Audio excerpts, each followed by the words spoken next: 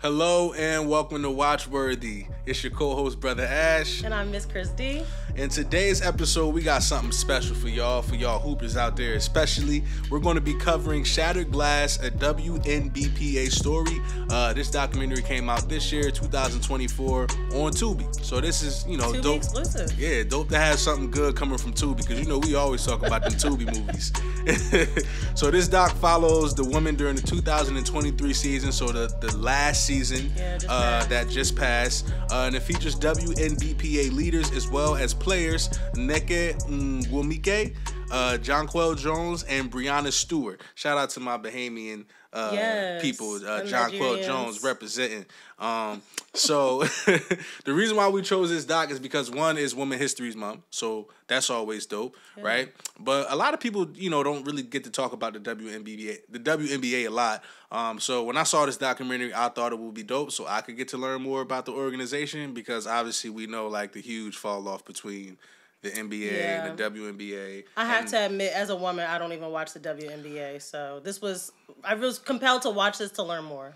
So that's why we wanted to watch it, to learn more. So while you guys watch, especially our Spotify listeners, don't forget to answer our poll question: what will make you tune into more WNBA games? What is it going to take? Knowing the players, celebrity appearances, tough competition, or nothing? Maybe you just rather see guys do this instead? We honestly want to know.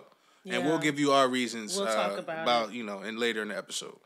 So let's kick things off by talking about the WNBA and how it got started. The WNBA was founded in 1997, so it's younger than me. It's a millennial. Yeah, this league hasn't been around very long. Or is it Gen Z?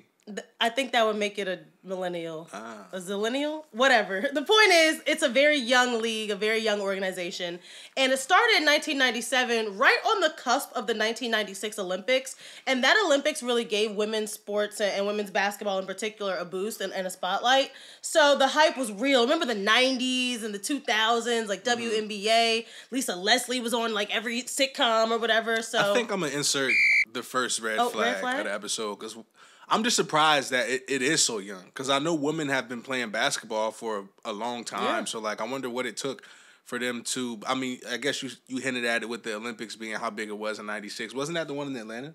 Probably. I think it was. So, I don't know. That just stood out to me that the league... No, yeah, you're right. Why did it take so long? Like, because men's basketball, NBA, they've been playing since, what, the 50s? I don't know when they were founded, but definitely, so they have quite a few years on When we covered Bill Russell, he got drafted in the 50s. Yeah. And they didn't make it seem like the NBA was brand new, so. So, yeah, the point is, they really had a big boost in the 2000s, but as we know now, the WNBA has kind of become like a punchline. People always joke about, oh, you watching that, or they only got 10 people in the stands. And it's because we learned in this documentary, it really comes down to marketing and media. And they don't get the media coverage like the NBA, and they don't get the media marketing dollars like the NBA, so that's kind of why the WNBA fell off. And so today, we know that women all across the country are driving economic success, whether it's in art or film. They showed music, Beyonce, Taylor Swift, women are really doing their thing. We really have been having a few years of girl power.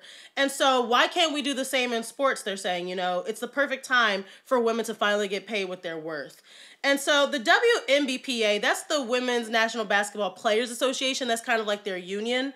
They are one of 60 trade unions under the AFL-CIO, which also includes the SAG-AFTRA union. So, when they had the writers and actors strike in summer 2023, these basketball players were right on the sidelines with them, because we're all part of the same organization, and they kind of support each other through negotiations and strikes. So that was cool to see. I had no idea what any of those organizations Me neither. were. I didn't know that they were part of this huger group of unions. Yeah. So it's incredible, just in America in general. Maybe that should be a red flag. Why do we have to unionize in order to get just human rights and human basic needs? We're not asking for much. These ladies aren't asking for much. All they want is some good benefits. So it's incredible that, in different industries across the country, people are starting to unionize and gather. It's sad that they have to be activists and athletes at the same time. So true. Because they're already, we learned in this documentary, they tired. Okay, they going from bus to plane, the game to practice. They're tired. The women are putting in the same work as the NBA. That lifestyle is no joke. Being a professional athlete is very intense. Right. And so in 2020, the WNBA and the WNBPA finally negotiated a groundbreaking collective bargaining agreement, or we're going to call it a CBA. And so come November 2024, this year, the WNBA has the option to opt out of that CBA. Basically, we don't like the terms that we signed to 4 years ago. We want to ask for something else now. And so they have like the rest of this year to figure it out until November. Okay. And so the documentary kind of showed the first meeting of the WNBA Executive Committee in October 2023. It was cool to get that all access behind the scenes look at them meeting to discuss, their priorities.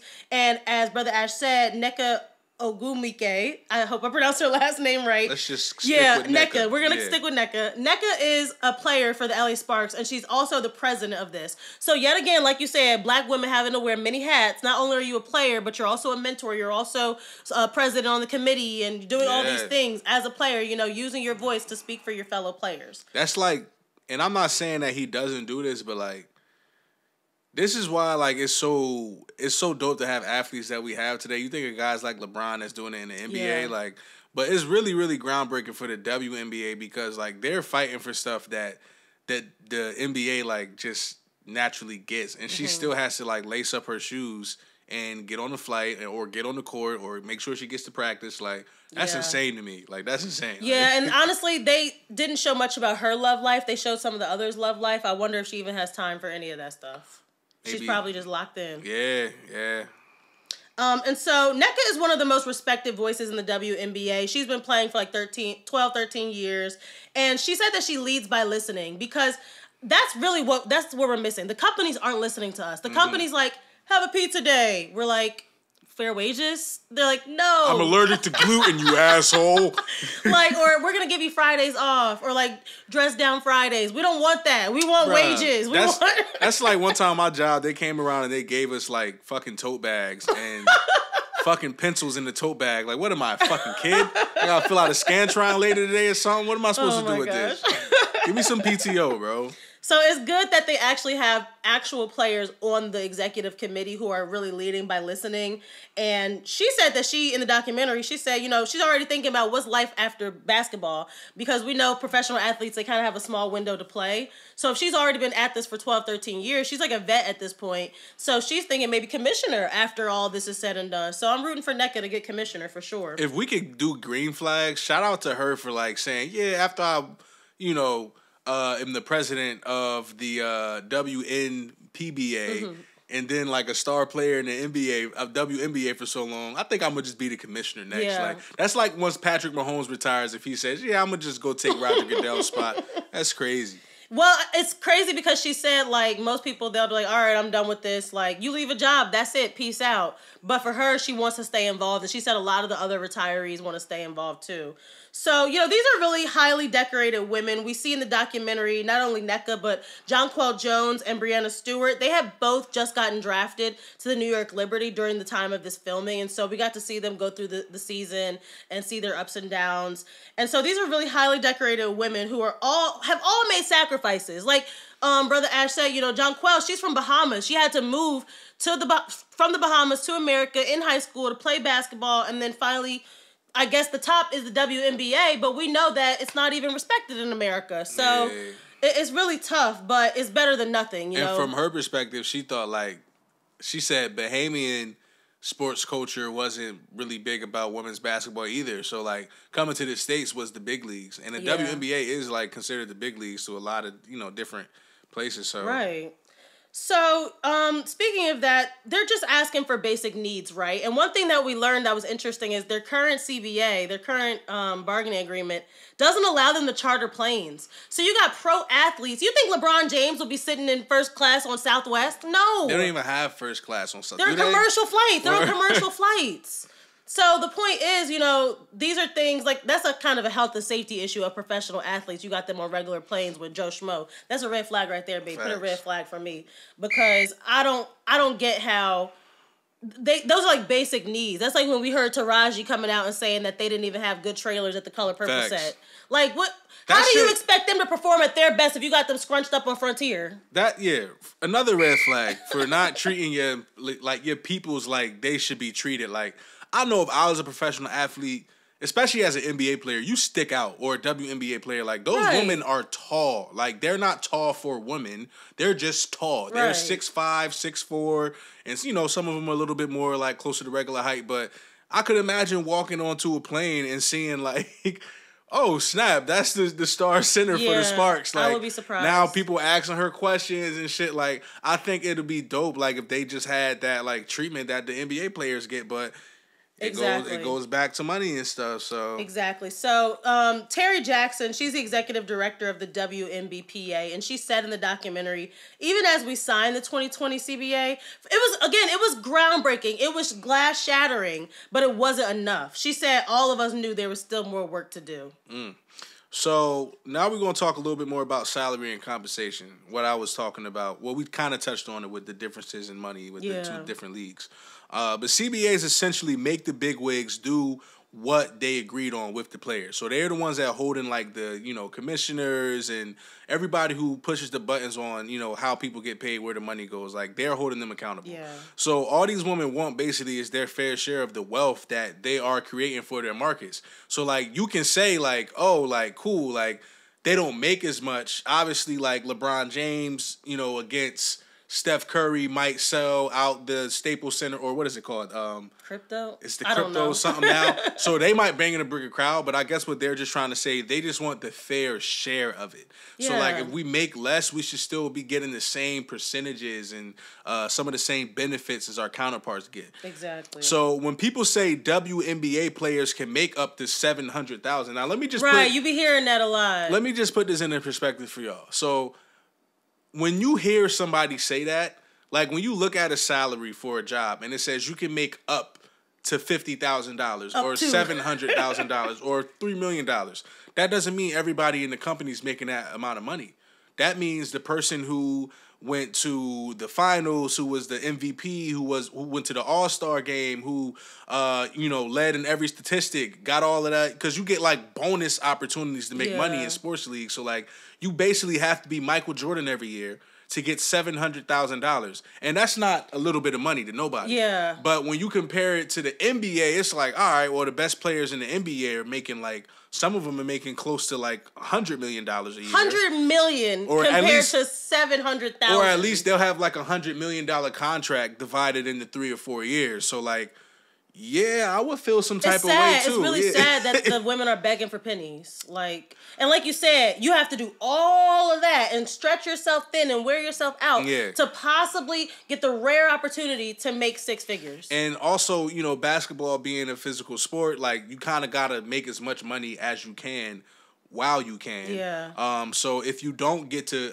accomplish all of those things, and realistically speaking, only one player can go to the All-Star game. Right, you ain't doing All-Star do MVP. The finals MVP, be the league MVP. Like, that's not something you can spread amongst 5 different people. So that just is kind of just to give you guys, like, an idea of where how much money they can make compared to the NBA. So a lot of players have to play abroad during the offseason. Red flag. Red flag. I didn't know that at all. When I watched this documentary, I said, you mean to tell me you got to play a U.S. regular season and then go over to China just to make ends meet? This ain't the summer league, and this ain't, you know, how you see videos of LeBron and Melo, you know, playing at some super fancy secret gym.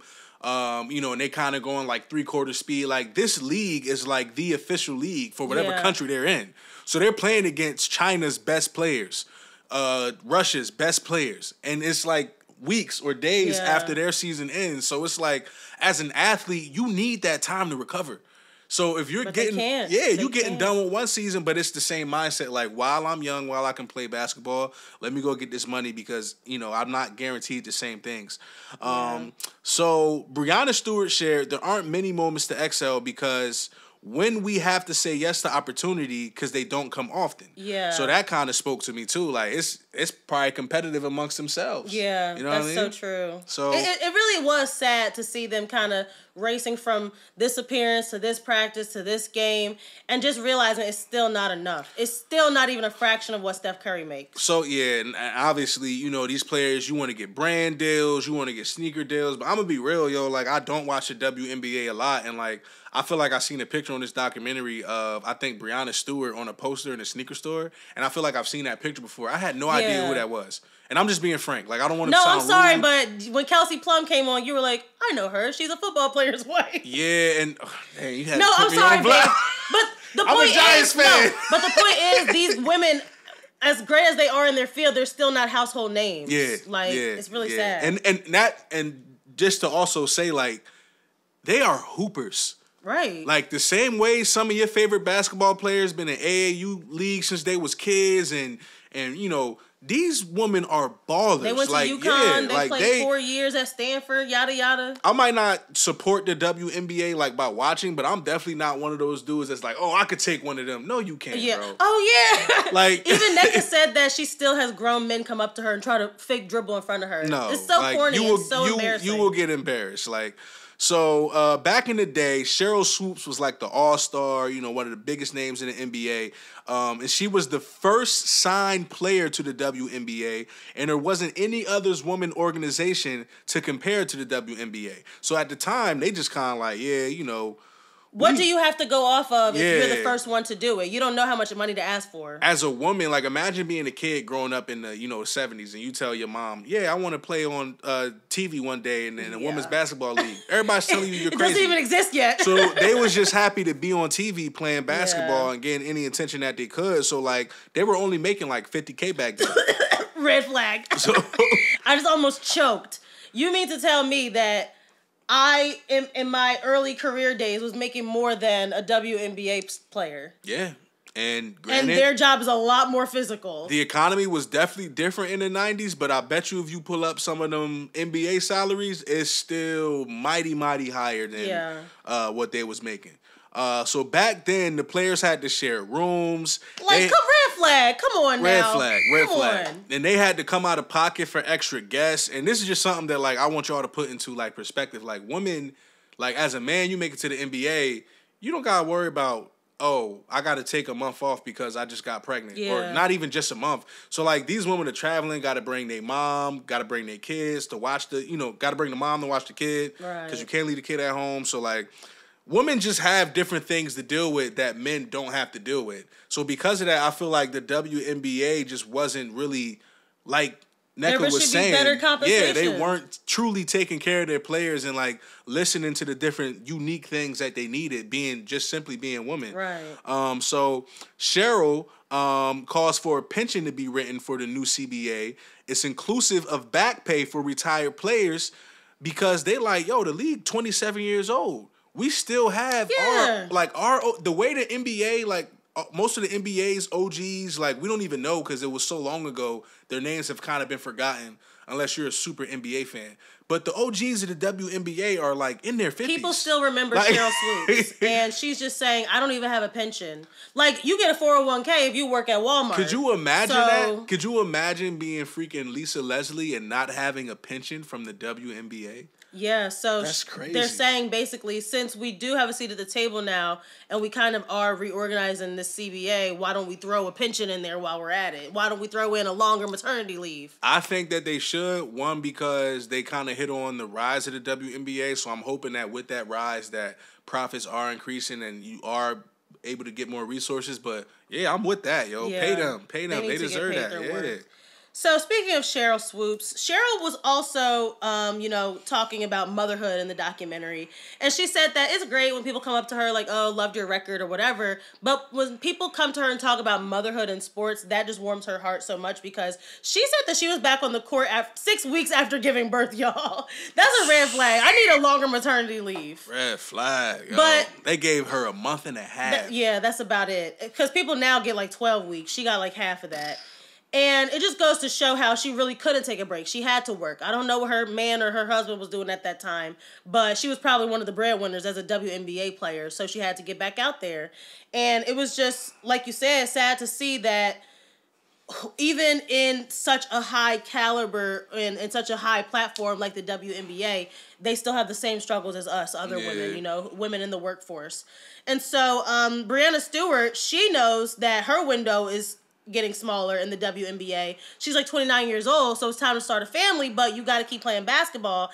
And she's a lesbian. She's in a lesbian relationship, so her first child was through a surrogate, and so some people had the nerve to be like, "Oh well, you don't have the same issues as women because you used a surrogate." Like, I don't care who birthed the baby. Red flag. Because first of all, I think it was a man that made that comment. It was. Once again, let me just remind every man to shut the fuck up when it comes to women and their bodies. Like, what she need to want to do a surrogate to be a mother, that's her business and her business and her business only. So, like, period. I hate that. That's on Women's History Month.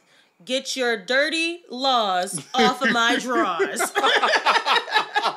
That's the first time I heard that. Or they say, like, bands off my body or whatever. So yeah, leave women alone, period.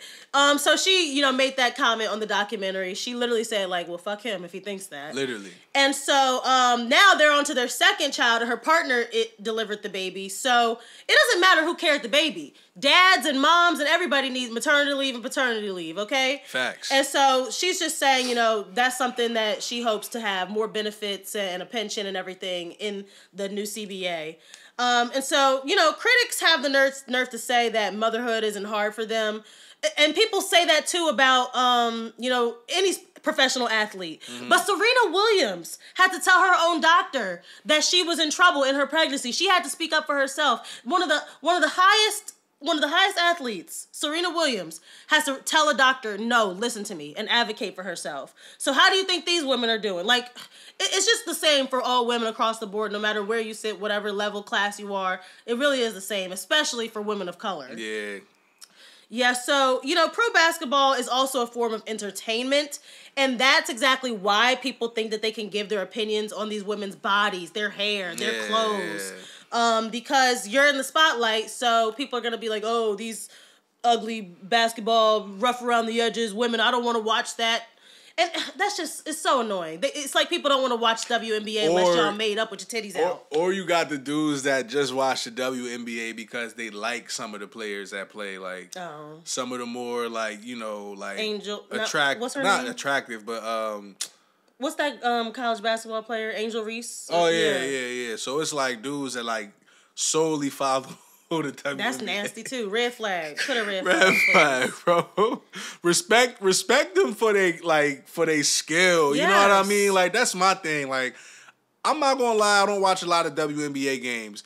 Mainly because I don't even watch a lot of basketball. You really don't. But if I do watch basketball, I might want to see, like, somebody get dunked on from the free throw line, which is crazy. But whenever I do find myself watching, like, WNBA, like, you can't help but notice how elite these athletes are. Right. Like, these women are ballers. Doesn't matter like, if it's man or woman. Like, they go hard in the gym. Right. Like, real life. So, needless to say, no matter where you sit, what class, if you're a pro athlete or a regular woman, you still got men trying to tell you what to do with your body. You still got people not valuing you and not paying your worth. Look, and that's pretty much the culture, and it's unfortunate, but that's like what we kind of just recognize. Like, wherever there's women doing something that men do, it's the same fucking thing. They're going to get less resources, less spotlight, less empathy. So that's just where we are. So the culture is pushing toward more women in sports. Yeah, we got like the Naomi Osaka's of the world, like Simone Biles. Yeah. So our culture is fighting the negative culture of the, different negative connotations of women in sports. And I love that. I love that for my niece, for, any young girl out there. You got so many different idols and role models you can look up to now.